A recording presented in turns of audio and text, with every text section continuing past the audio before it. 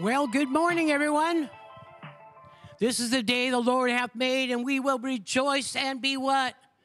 Amen. There you go. Where should our eyes really be all the time? We get up in the morning, we meet with God. Where do we put our eyes? On Jesus. Say amen. Doesn't mean we don't drive our car. Doesn't mean we don't work. But Jesus, we're looking through the love of Jesus. When Jesus moved with compassion, he moved from his heart towards life, towards others. Can you say amen? So he did not formulate opinions before he got there. He allowed the Father to paint good pictures of everyone. Look at your neighbor and say, hey, you're looking pretty good there. Amen. Good job. All right, now, so let me just give you this.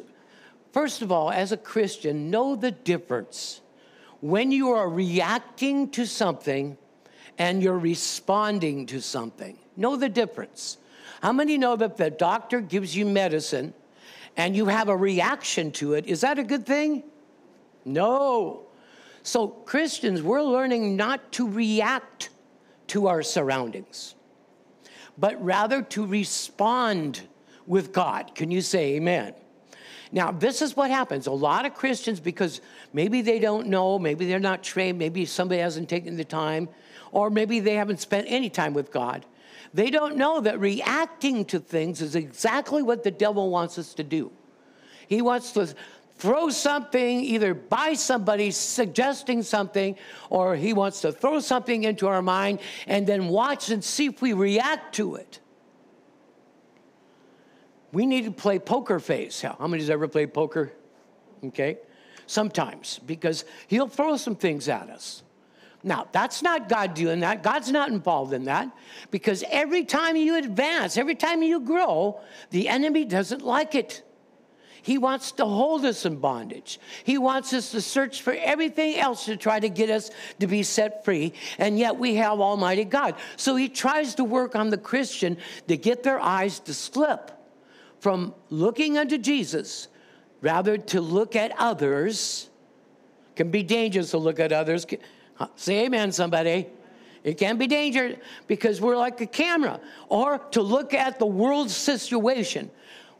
Satan is the god of this world, so he's going to make a mess out of it.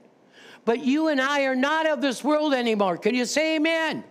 We have been redeemed out of Egypt, out of the world. So we live in the kingdom. So our eyes need to be above and not on things up below. Say amen. So we lean to focus on Jesus, not on others, not on the world system, because it's passing away. And certainly, if you're a Christian, this is where we fail a lot. I do. We sometimes put our eyes on ourselves. Hello. And what I mean by that is we get on the defensive. Remember, I talked to you about that. If you think somebody's picking on you, turn them over to God. Don't get defensive, because Satan doesn't care. He'll use a peanut to make you upset. I got hit with a peanut, and I found out Pastor Kerry threw it. No, listen to me. Remember, you are walking with, I know Michael got that. We're walking with God. We're supposed to be walking out of compassion, out of rest. Can you say amen? So if something is getting our goat, we need to go to God about it and then cast it over on the Lord. Don't carry anything that's going to get you out of phase. So again, eyes off the world, eyes off other people, eyes off ourselves. Because you'll never know if somebody says something wrong, or you might take it wrong because your mind and your eyes are not on you. Say amen. And so you can actually judge yourself and look and see how you're doing. Lord, am I finding myself frustrated more than I should be? Okay, remember, I'm talking generalities. If you are, just pray and cast that over in the Lord. You might be carrying a little bit too much on your mind than you really need to be. Say amen, somebody. All right, so I hope you're learning on all of this. Okay, now, one of the main reasons I love to celebrate God is it took a miracle. It took a lot of God working through humanity to get his son into this world. Now, just think about it. Adam gave the earth, gave everything over to the devil. Satan, because God is legal and God has to obey, because God gave, even when God came to visit Adam when he owned the earth, he would visit and say, Adam, where are you? He would knock on his door, because God always honors what's yours. So if you don't give it to him, then it's not his. It's yours. So I like to give everything God gave me back over to God. Say amen. He makes it run better, work better. Anyway, so Adam, he knocked on Adam's door. Where are you, Adam? We found out Adam sinned. And the devil says, all right, God, you're out of here. So can you imagine God being legal, and then Adam saying he gave his life over to the devil, and now the devil says, now he's mine, you get out of here. Can you imagine the sensation of that nastiness? To get on past that, though, Jesus, that's why Jesus is coming, and that's why Jesus came, and that's why Jesus rose again. That's why Jesus sits at the right hand of the Father, so that you and I can get off of this planet until God renovates it and changes it. Say amen. A new heaven and a new earth, the Bible says, wherein is righteousness. So let's go on, let's get it.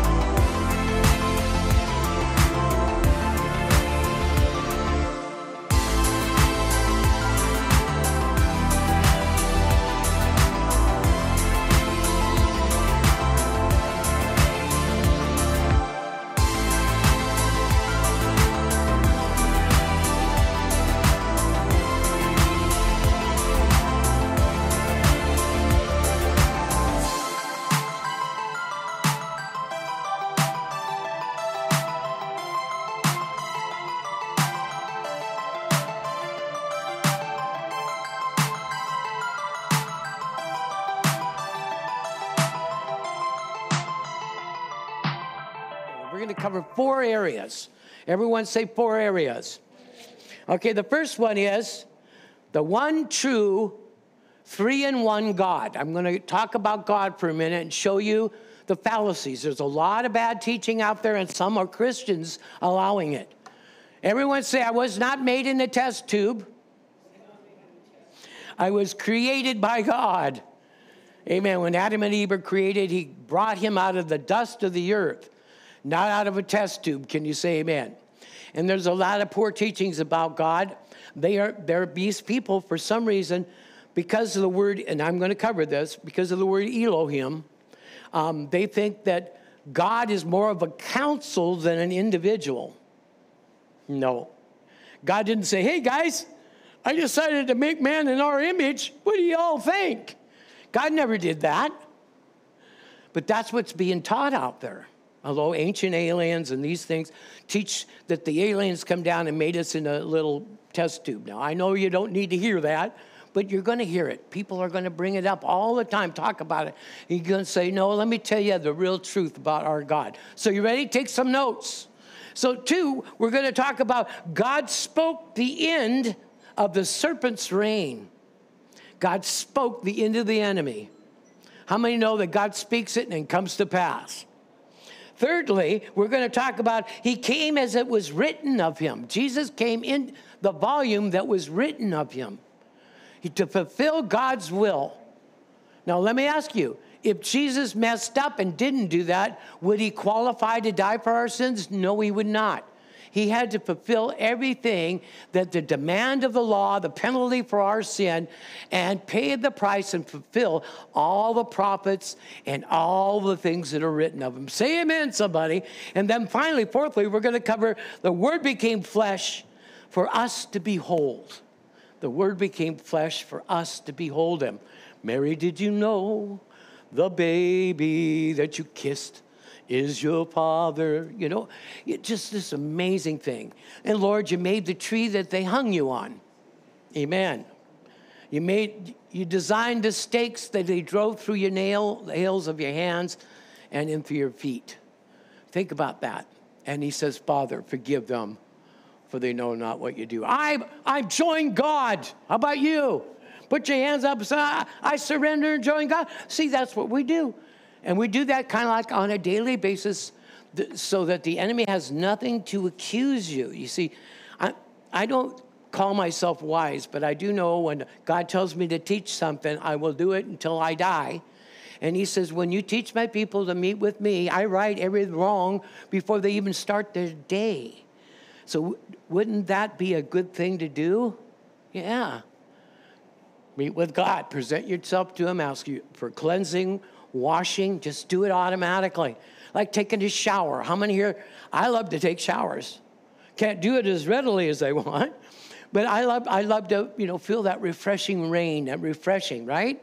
So we need that every day because you and I get clammy. Hello? It's what we catch. All righty. Okay, so let's go through these. We've gone through 4 points. Now we're going to cover them. Okay, you ready? The one true God, 3 in 1. So you need to know this. Everyone say Elohim. Elohim is a plural name meaning more than one, but it's a single word with meaning more than one member. Okay? So, somebody had to start somewhere. Somebody had to be the original. My question was, when I first got saved, is who created God? He always was, is the answer. I don't know how that is, but I'm going to ask when I get there. But there is 3 main, 3 original, 1 God. Everyone say 3 in 1. They're called Elohim, okay? So we need to understand because there is a lot of copies and sections of Elohim that God created to serve him. We call them angels, spirit beings. Hello, amen. Those are Elohim too, but they don't create planets. They don't make people. Can you say amen? There's only 3 that are the original one. And let me show you where that is.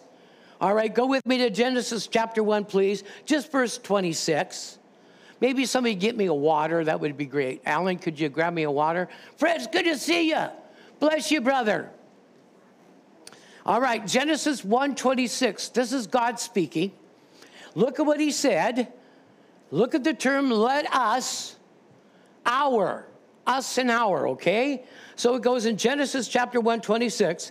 Then God said, let us make man in our image, according to our likeness, and let them have dominion over the fish of the sea, over the birds of the air, over the cattle, over all the earth, and every creeping thing that creepeth in the earth.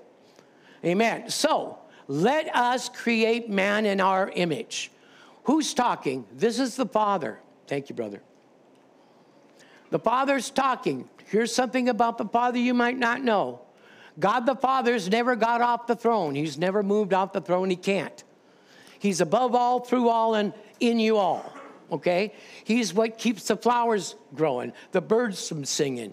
He's the one who keeps everything running. That's his grace, overall grace. When you were born and you have breath in your lungs and your heart beats, that's his overall grace. The Father is above everything. Father knows no time. He's in the past all the way to the future. So you can actually go back in your past and ask him to heal something. It'll come right up into the future. We'll talk about that when we talk about divine healing. So your Father, who's above all, through all, and in all. Okay, you'll find that in Ephesians 4. Then you have the Word. Everyone say the Word. You see, in the beginning, Jesus Christ wasn't the Christ. He was the Word. He was called the Word because he's the spoken part of God. He's not a segment of God. He's an individual, but the spoken part of God, all right? So now we have a Father, and now we have Jesus. He's the one where you get all your action names for. People called him Jehovah Because the Lord, our provider, the Lord, our banner, the Lord, our healer. Hello, Jehovah. So Jesus actually was the moving part with the Holy Spirit in the Old Testament, and he was called the angel of the Lord. Okay? All the other angels have names, but he was called the angel of the Lord. And you'll see at certain accounts, people bowed to him. He didn't say, get up, I'm an angel. No, he said, and they just bowed to him because he was the Lord. He just came in the likeness of an angel. Moses in the burning bush, it said an angel spoke out, but it actually was Christ. Before he became the Christ. Everyone say, I'm getting it. So you have a Father, the Word, and then you have the Holy Spirit. So it works like this. God spoke, the Holy Spirit began to hover, and he brought it to pass. So the Father calls, Jesus saves, and the Holy Spirit brings everything to pass. So all three are working together. So say Elohim, 3 in 1, 1 in 3. Okay.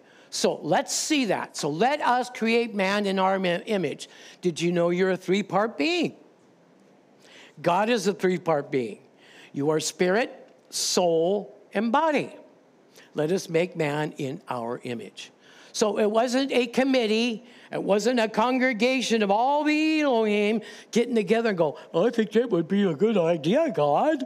No. God the Father, the Word, and the Holy Spirit went into action and made man in their image. Say amen. Now, there's another scripture I want to give to you. It's in 1 John chapter 5, verses 6 and 7. Tells us that very thing. I'll go over it real quickly again. So when you see, it says God, Elohim, there's 3. Father, the Word, the Holy Spirit. Now what happened, see, we're studying about the Word becoming flesh. So Jesus is going to become human. So here we got, watch what happens here. Okay, in 1 John chapter 5, verse 6 and 7, this is he who came by water and blood. It's talking about Jesus. Jesus Christ, not only by water, natural birth, but by water and blood. And it is the Spirit who bears witness. Now listen, because the Spirit is truth. For there are 3 that bear witness in heaven, the Father, the Word, and the what? All right, now, Jesus, he was a body. He had a body. Holy Spirit has a body, and the Father has a body. So it's hard for us to imagine that, but they're all one in total agreement. Now, we have the word army, okay? One word, right? But does an army have more than one member? Yeah. God is one word, 3 members, the original 3. Say, I got it. And did you know more than half of the body of Christ can't explain the Trinity like I just explained it? It's simple. It's not hard. They want to complicate it. 3 in 1, they want to use an egg, or they want to use water, vaporized ice. It's none of the above. Each one's an individual, but they cannot work without the other, okay? And they designed everything else that's created, all the good. Everyone say there's a bad person out there, but God didn't create him that way. He created him. He created Lucifer good, and he turned bad. How many know we're good, but we can turn bad? Say, thank God I'm going to avoid it. All right. So it says, and there are 3 that bear record to heaven, the Father, the Word, and the Holy Spirit. And these 3 are one. A couple of points I want to give you. Number 1, the word Elohim is a single word describing more than one person. Like the word army, one army having more than one person. 2, the term let us is the Father talking to the Word, Jesus Christ, and the Holy Spirit. All 3 are involved in every move that God moves. 3, our Father gave his only begotten Son, that whosoever believes in him should not perish, but have everlasting life.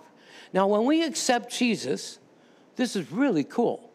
God puts us in him. We not only accept Jesus Christ in our heart, didn't we? Say amen, somebody. But then he takes us and puts us in him. If any man be in Christ. So there's a miracle going on in your life we're not always aware of. But you're in as much in God as God is in you. Hello? That means when you get up in the morning, don't see yourself. You're focused on the wrong thing. Get up in the morning, ignore yourself, and proceed on to God. Then he'll show you how he's designed you to be, and you'll find out your faith flows. It's not so much a trial every day. Come on, say amen, somebody. Fourthly, Jesus was born in the natural and in the likeness of sin, yet without sin, so that he can condemn and he could break the penalty of sin for you and I. Say amen. How many here remember the story of the Good Samaritan? There was a certain man who went from Jerusalem to Jericho, fell among thieves, and they stripped him, wounding him, leaving him half dead. Okay, and then there was a certain man, came to where he was, saw that he needed help, and bound up his wounds, pouring in oil and wine. But when the Levi, or when the high priest came, they couldn't do anything, so they passed by the other side. Who is the Good Samaritan? Jesus Christ. He came to where our fallen state was. He bound up our wounds, pouring in oil, the Holy Spirit, and the wine, newness of life.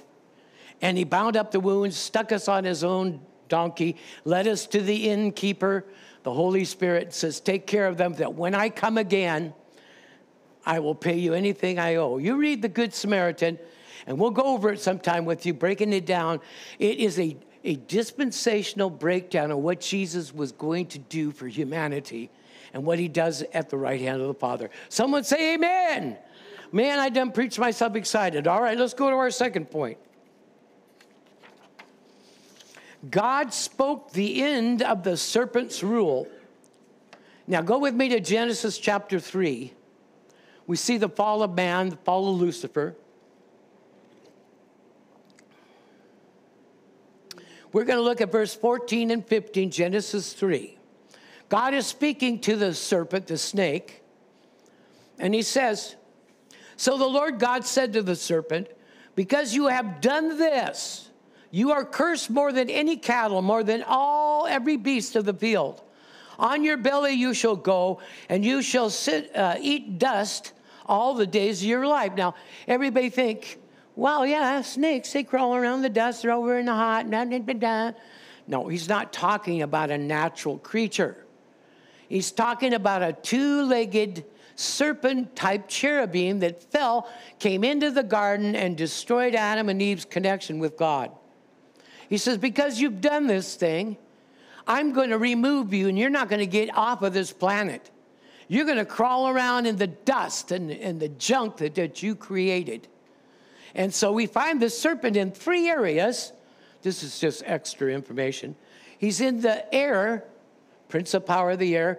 Next time the flu comes around, cast it down so you don't get it. You ever look at a flu bug? It looks like a little dragon demon in the glass. It's something to see. I think sometimes we're asleep. We need to wake up. He's on the earth. How many know he's raising havoc with the nations right now? Look over the Middle East and all. So he's in the air, on the earth. Now, this is just him. God is far more powerful, has far more angels. God is just passive-aggressive. You have to ask him. If you don't ask him, no. He'll just generally help you on somebody else's prayers. And then fourthly, he's under the earth. Everyone say under the earth? So Satan is dwelling under the earth, not in hell, but under the earth. He's got caverns in there. He's on the ground and he's in the air. So let me show you the scripture. Jesus is Lord of things in heaven, things on earth, and things under the earth. So see, enemy dug in. So just for us to know, we can't really get up and get started in our day without first presenting ourselves to God. So he shields us so that we can get on with our Father's business. Say amen. Merry Christmas, everybody. All right, point 2. So in Genesis 3, verse 14, we read that part. Look at verse 15. Here's God speaking. He says, I will put enmity or division between you and the woman, between your offspring and her offspring. And he, Jesus, shall bruise your head, and you will bruise his heel. Now, let me ask you, did Satan try to chase the Messiah around to try to kill him before his time? Yes. Did he try to kill Moses before his time? Yes. Because the devil didn't know who the Messiah was. So he kept going over every righteous person trying to kill him. See, remember, he's trying to control this planet. And he did all up until the time Jesus came.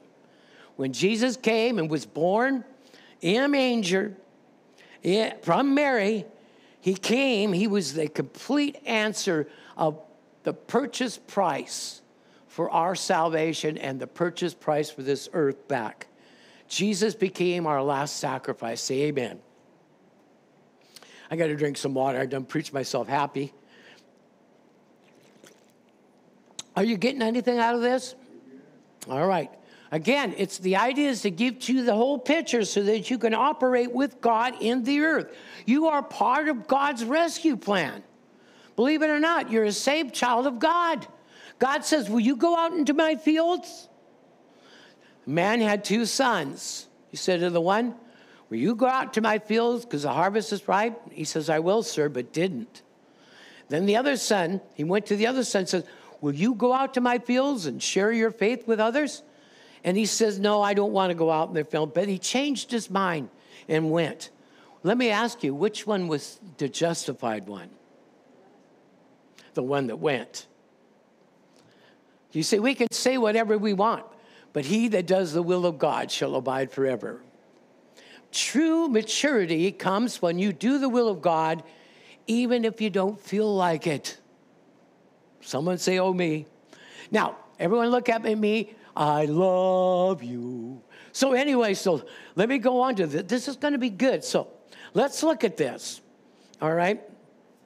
So he said, I will put enmity. So who is the seed of the woman? His name is Jesus. Jesus. Let me ask you, does a woman have a seed? No, she has an egg. Yeah, you have an egg, ladies. Guys, you have a seed. Now, here's a weird thing. How can a woman have a seed? Unless the seed comes from God.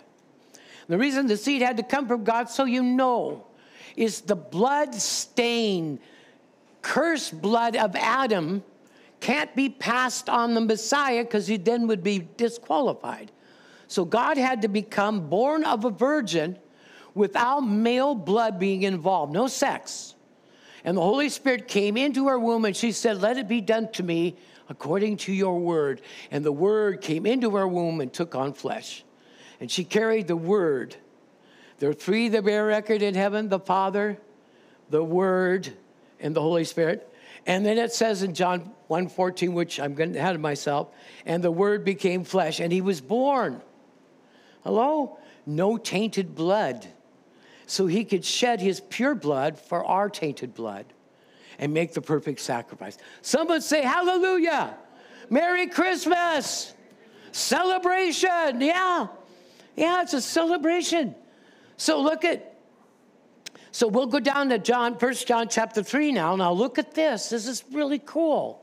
1 John 3, in the likeness of this point, God spoke the end of the serpent's rule.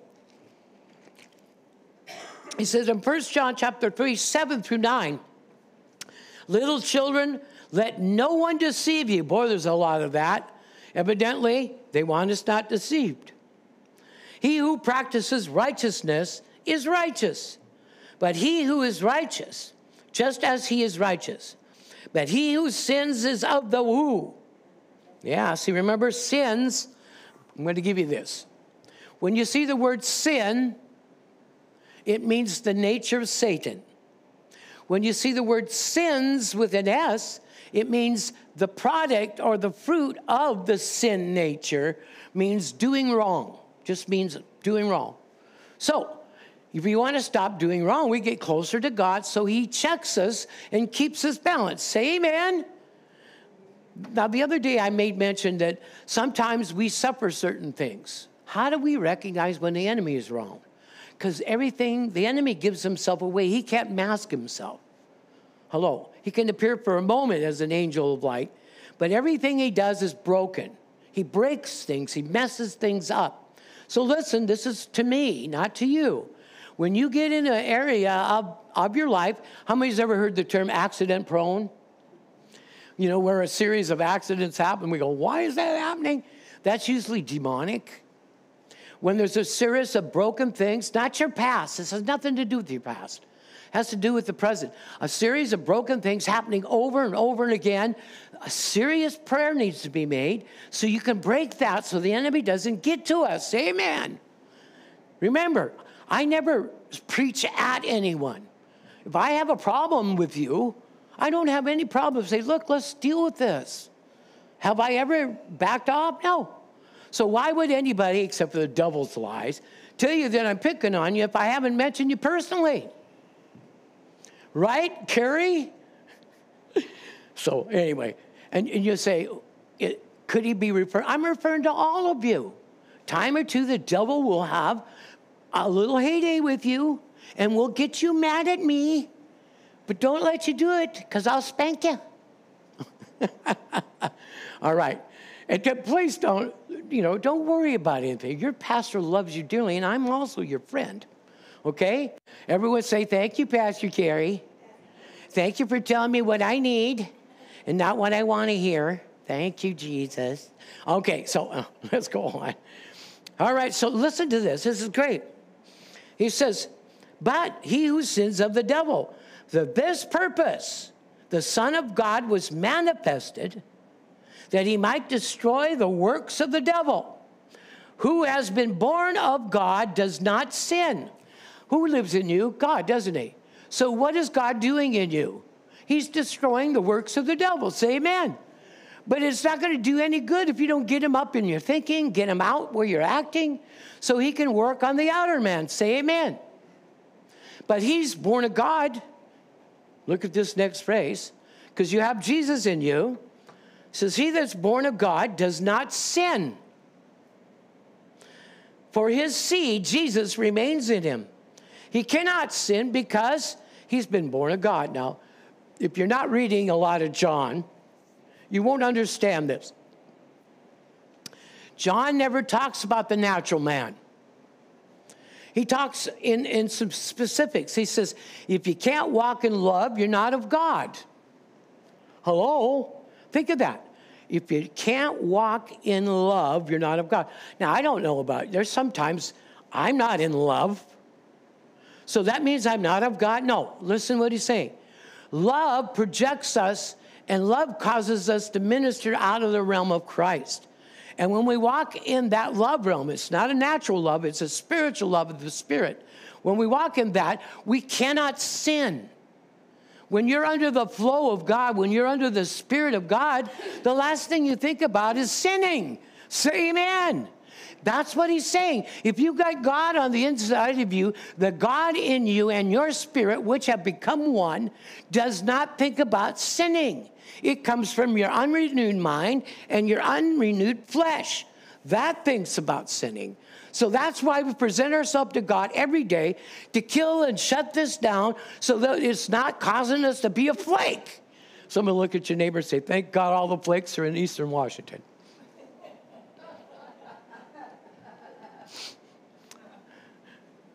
I'm just talking about, snowflakes, and I'm not putting anybody really down.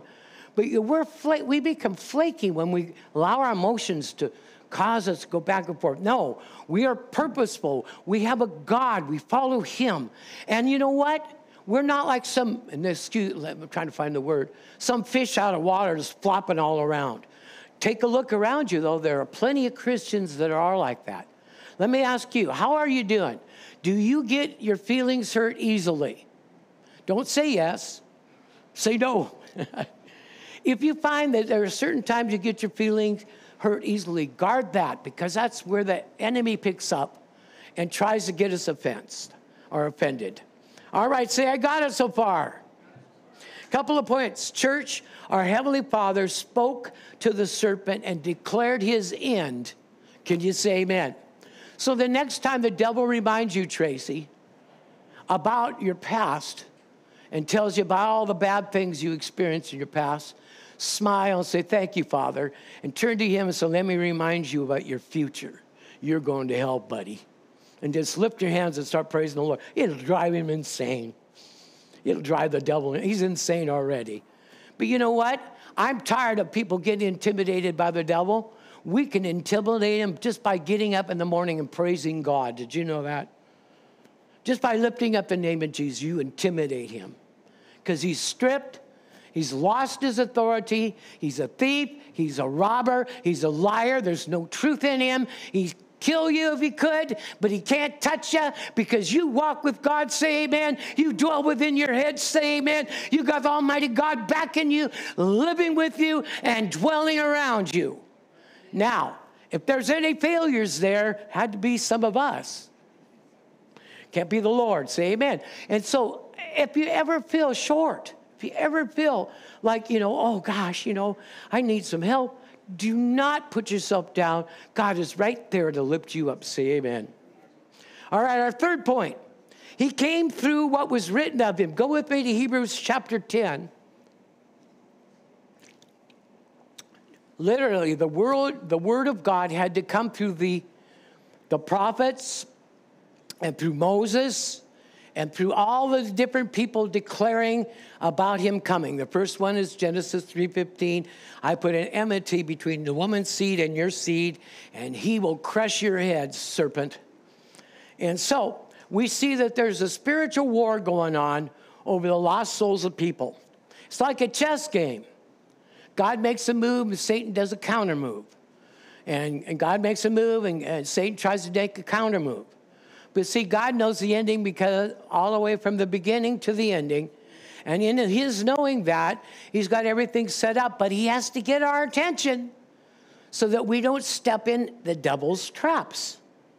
So we walk with our shepherd, and we walk not religiously, but faithfully, so that he can keep us away from the tricks and the tactics of the enemy. Say amen, somebody. All right, Hebrews chapter 10, verse 5. Look at this. Talking about Jesus. Therefore, when he came into the world, he said, sacrifice and offering you did not desire. The sacrificing of animals and the blood and all. But a body you have prepared for me. Jesus is saying, look, I was born as a human. You gave me a physical body for one reason. So you said, verse 6, in burnt offerings and sacrifices for sin, no S, you had no pleasure. Then I said, behold, I've come in the volume of the book, which is written of me, to do your will, O God. See, this is Jesus talking. Previously saying, sacrifice and offering, burnt offerings and offerings for sin, you did not desire, but had no pleasure in them, which are offered according to the law. Verse 9, then he said, behold, I have come to do your will, O God, to take away the first covenant and establish the second, that the will of God may have been sacrificial through the offering of the body of Jesus. What did he say? A body you have prepared for me.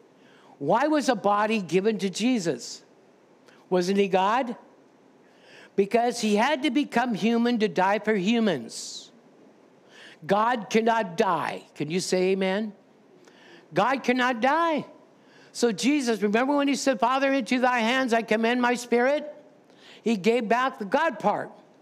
And he went down into hell as a human being all by himself with our sins and our diseases. And he walked right over. And as his blood was being honored by the Father, you'll notice that the Holy Spirit says that God the Father had raised him from the dead. Once that blood was analyzed, no sin or no fault was found. The blood was atoned, and God raised Jesus from the dead. Just before Jesus left, he walked right over there, slapped Satan in the face, and took the keys. It says, you're done.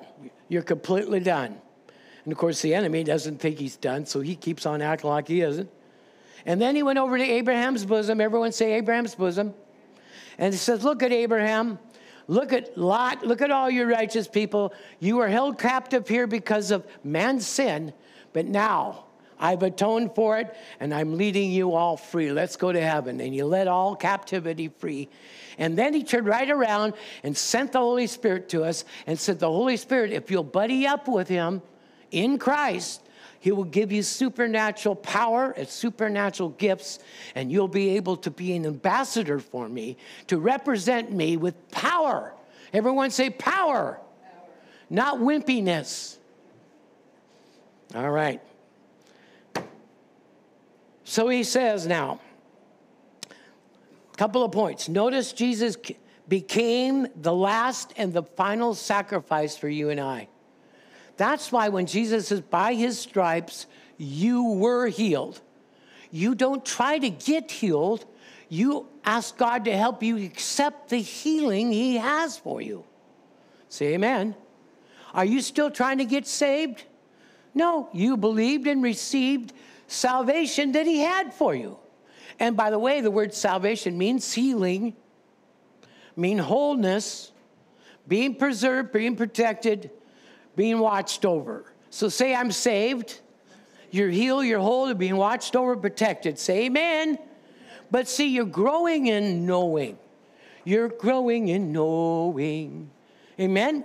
We're learning more, and grace and peace are multiplied through the more of the knowledge of God that we have. Got to take another sip of water. So, Jesus stripped Satan of every bit of authority he has except for one thing. Because Adam gave his life to the devil, Satan has the right to tempt you to see if you're going to give your life to him. Though there's only two. We think we're living our own life, but no, there's only two.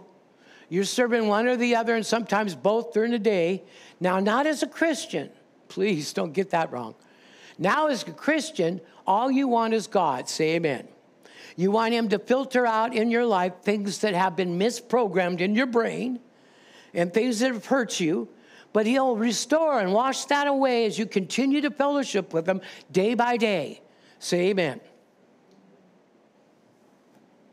And thirdly, Jesus was born here to walk the will of the Father, to completely finish the demands of the sin of the law and its demands on our life. And then he turns around and he says, don't be troubled. If you believe in God, believe also in me. In my Father's house are many mansions. I go to prepare a place for you. So guess what? Heaven's our home. Everyone say, heaven's my home. There's nobody but you can keep yourself from heaven. Satan can't keep you there. I mean, can't stop you from going there. And no one else can stop you from going to heaven. Only your choices. And you've already made a choice for God, so you're sealed. All aboard the gospel train. Tickets paid and your seats reserved. All right? Just get on board. Amen. So we join. We hear about the Ark of the Covenant, Noah's Ark. We hear about Noah's Ark. We'll use the Ark. What is that? That's a type of the rapture. First of all, we have to get in the boat. Can you say amen? And getting in the boat is receiving Jesus as our Lord and Savior. Once we're in the boat, how many know we're headed to the other side? Heaven is your home.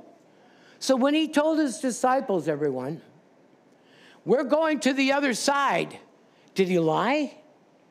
When they saw the storms of life, did Jesus lie? They got to the other side, didn't he? Well, guess what? God says, you're going to the other side. You're going to make heaven. Now, I'm going to talk about me. Let's say today something happened, I die. An accident or something. God forbid. I'm not claiming any of that. Guess what? I graduate. See, that's the way you got to start looking at things so Satan doesn't have any fear on you. Doesn't lay any fear on you. Because we already got a seal on us. We already got our tickets paid and our seats reserved. And we're not going to give that up. Can you say amen? Not only that, but you got to tell everybody there's plenty of other seats reserved for them too. Just invite them to accept Jesus into their heart. Get that seed in them. All right, my last point.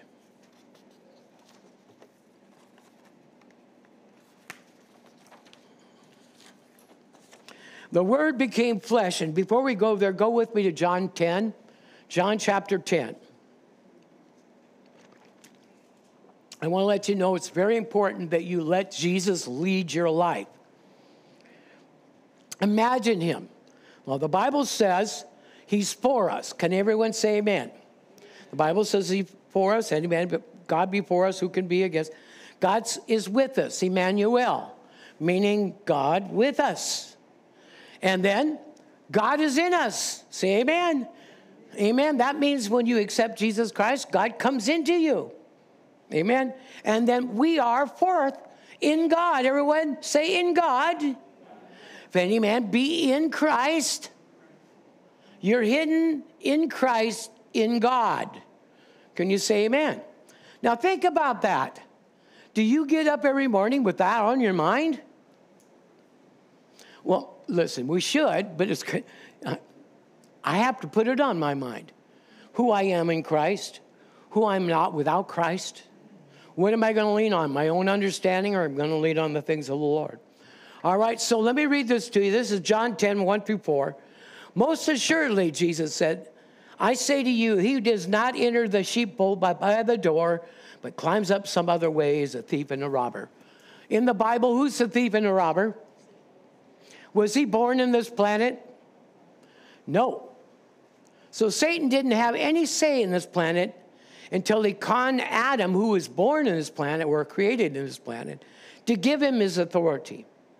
So guess what? It says, he does not come in by the door, the same as a what? Thief and robber. Who didn't come in by the door being born here naturally? Satan. He stole his authority from Adam. Now you know why Jesus had to be born. Once Jesus was born in the earth, he took over man's authority and took his own authority and combined them. He's called the man Christ Jesus. The hypostatic union. All God, all man. All man, all God. As a man, he relates to man. As God, he relates to God. Hello. Christ Jesus, God man. Jesus Christ, man God. That's not his last name. That's who he is.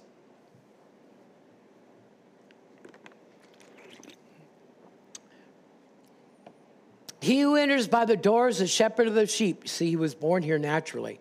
To him, the doorkeeper, the Holy Spirit opens. The sheep hear his voice, and he calls his own sheep by name, and he leads them out. Then he goes before them and leads his own sheep out, and they follow him, for they do not follow strangers. Have you gotten so close to God you know him and recognize him leading your life? If not, let's get you there, because you'll be able to recognize stranger danger, stranger danger. That's weird. That's stranger danger. I love to do the little hand me things like that. Get around somebody, say, hey, man, let's go drink a beer, smoke a joint. Stranger danger! Stranger danger! Remember when the kids were told, stay away from strangers? Okay, good. She looked concerned. If Christians would just get it together and recognize that if it doesn't glorify God, don't hang around it. Stranger danger. All right, enough said there. All right, John chapter 1, please, verses 1 through 5 and then 10 through 14. The Word become flesh. In the beginning was the Word. Three that bear record in heaven, the Father, the Word, the Holy Spirit. And the Word was with God, and the Word was God. Now look at this next phrase. He was in the beginning with God. All things were made through him. It doesn't say by him, through him. So the Father worked through Jesus by the Holy Spirit. All things were created through him, And without him was nothing made that was made. In him was life. Everyone say life. And look at what the phrase says. And the life was the light of men. Let me explain. The word light there is the Greek word Zoe. Everyone say Zoe. You might know somebody with that name. It means the life and divine nature of God. It doesn't mean just living. It's the life and divine nature of God. Okay? So put that in there, like I'm going to do right now. Okay? And without him, nothing was made. He is the life, the divine nature and essence of God, and that life was the light of men. So guess what? Before we were saved, we were dark. Completely dark with all the things of the enemy. We were in sin. We were headed for the wrong place. And then when we accepted Jesus Christ, he gave us his life, and in that life outshines his light. And God is light, and in him is no darkness at all. Let that light so shine before men that they may glorify your Father, which is in heaven. It goes on further to say, and that light was the light of men. And the light shines into darkness, the darkness of our heart, the darkness of this world. And the darkness did not conquer or understand it. In verse 10, he was in the world, and the world was made through him, and the world did not know him. He came to his own, the Jews, and his own did not receive him. See, they rejected Jesus. But as many as received him, Jew or Gentile, to them he gave the right to become a children of God. To those who believe in his name, who were born not of blood, of natural birth, nor of the will of flesh, nor of the will of man, but of God. And the word became flesh. Jesus Christ became flesh, see, and dwelt among us. And we beheld his glory, the glory of the only begotten of the Father, full of grace and truth. You need more grace? Grace and peace are multiplied through the knowledge of him. You need more truth? Jesus said, you know the truth, and the truth shall set you free. And finishing, folks. Church, the word came to do what we are supposed to do, to release us so that we can follow God out of our own love for him. Say amen. God never forces any of us to follow him. The forcer is Satan. He's the one that pushes. He's the one that seems aggressive. Remember, God is passive-aggressive. Satan is just aggressive. He's no friend of anyone. So, you have to ask God. You have to invite God.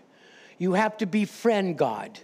You got to want God on a daily basis, because God has to have the legal right of your invitation for him to work with us. Say amen.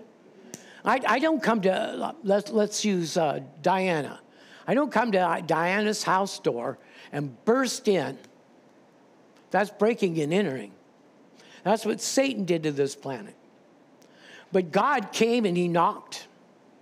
And also to our heart. Notice God never forced any of us to get saved. He knocked. And we opened our heart and said, God, come on in. And if you want to follow me, I say, come on in. Make your home here. Dwell here. Anytime you're weary, you need some food or anything, you come on these 5 acres, God. Bring your entourage. You just will. Everything's open and ready for you. Now, we know that's ridiculous. He doesn't ever get tired. But the idea is we want our heart. Lord, write your story on my heart. Lord, let my heart make room for what you want to do. And you guys are so precious. I love you dearly. I've never had such a good congregation. So you guys be blessed today. Did you get some out of that? Will you give the Lord a praise? Amen.